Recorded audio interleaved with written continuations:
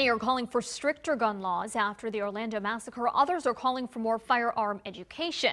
The Port St. Lucie Gun Show is underway this weekend, and event organizers are encouraging people to come out and learn about responsible and legal gun ownership.